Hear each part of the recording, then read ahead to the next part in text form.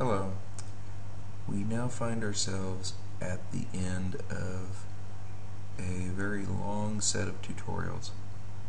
Basically, tutorial 9, the smoothing tutorial. Now, I need to wrap this up. Basically, I'm not finished yet with the car, but to go on and just take you tutorial through every single operation I'm going to do to get this in the final form that we want it would be extremely redundant. So basically what you've got now is if you followed these tutorials from the start, you have the tools that you need to finish this off. Now, in the sake of not being redundant, what I'm going to do now is I'm going to just show you, give you a few pointers on how to finish up the rough end modeling and the fine point tuning. Basically, all these lines need to be adjusted and to be made as neat as possible. Now, I want to show you where we're going with this, so you won't get discouraged. So, what I'm going to do is I'm going to come in here. Goodbye. Okay. I'm going to come in here, select polygons, and I'm going to go through and I'm just going to select all these polygons here.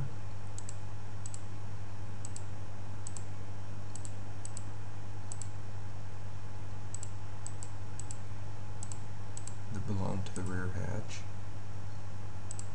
I can select these from this angle too. Oops.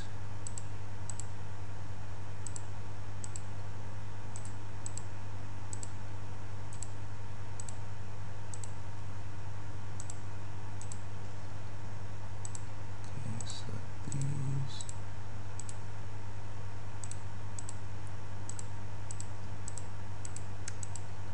This tutorial is probably a little bit longer than I originally wanted it, but I think it's really crucial to show people everything that can happen and go wrong with the model.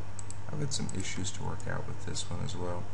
Okay, now I've selected all the relevant polygons that constitute the rear engine hatch. What I'm going to do down here is I'm going to just subdivide. Okay, I hit subdivide twice, and now as you can see I've got a whole bunch of little polygons and a lot of lines and a lot of points. If I change here, you can see there's a lot of geometry. There's an area right here that's a little bit off. I'm going to have to go back in. I'm just doing this right now to show you exactly where we're going with this. Now, as you can see, it's becoming a little more defined, of course, as we subdivide it. Basically, Blender lacks hyperNURBs, and this is our way of making up for that. Now, if I come down here and add a modifier, subsurf, ta-da, look at that. Almost where it needs to be. Crisp and defined. Looks very good. Let's take a look here from this angle. Oh yeah, that really looks sharp. Looks like it should. Now, those sharp lines are a result of the subsurf and are subdividing the polygons way down there. As you noticed when we did the subsurf right here, let's zoom in, you're coming up with some beveled edges here.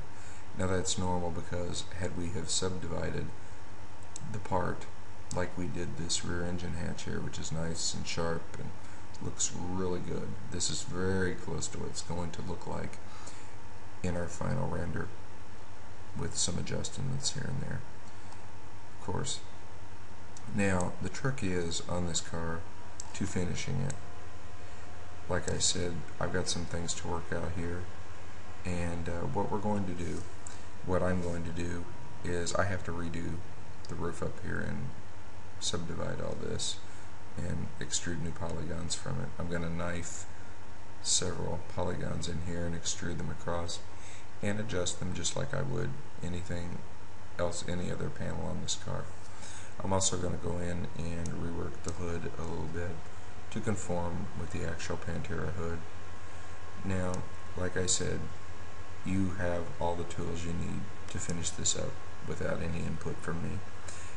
So I'm going to end this tutorial right now, and we are going to move on to the next installment, which I'm going to show you how to start putting some of the real nice finishing details on, like windows and trim and cutting the holes in the hood and putting the scoops and parts and everything and the wheels, and finally we'll get to the interior.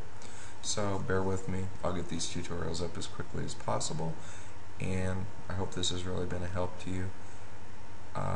Hope to see you in the future. So keep on modeling, and I'll be in touch.